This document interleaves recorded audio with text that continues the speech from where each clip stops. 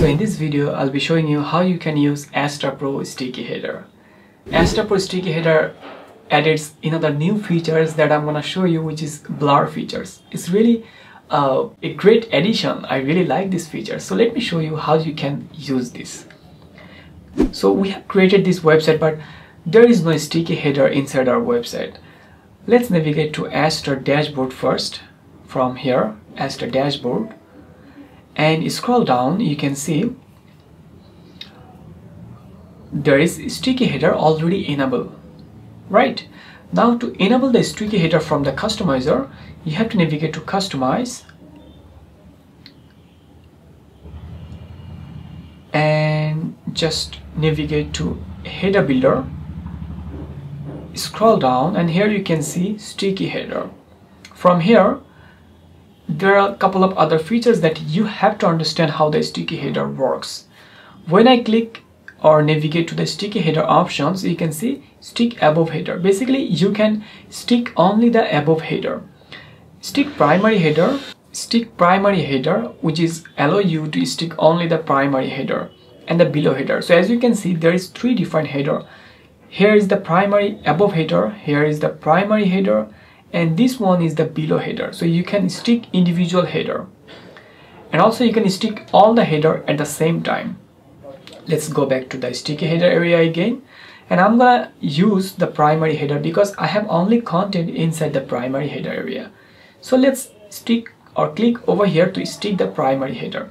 When I click over here, you can see you can use different logo for the sticky header. You can change the animation to slide or fade, but I like the fade features. And also you can enable the desktop and mobile device. If you want both of them, you can enable desktop and mobile at the same time together. So that's it. Click publish and reload the page. So now as you can see, the sticky header looks like this.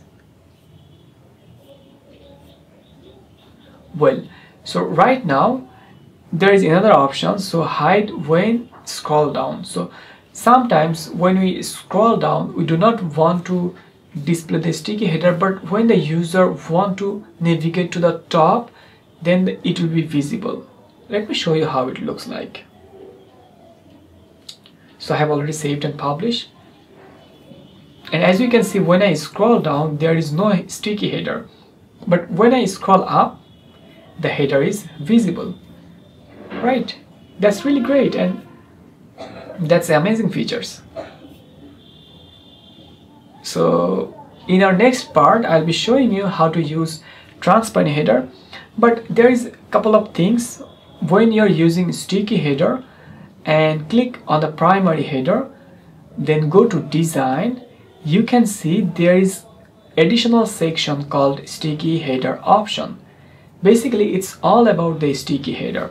When you click over here to background color, you can change the background color, but I'm not gonna change it. But the most interesting thing that I have shared at the beginning in this video, which is background blur.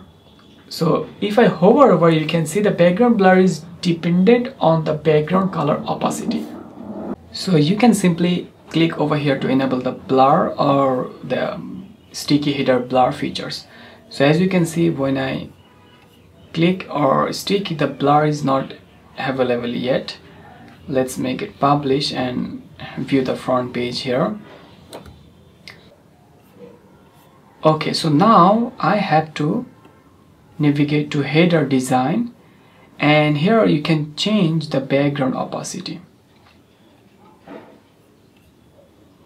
And as you can see, it's displaying the blur item. So this is exactly what I wanted to show you how it looks like.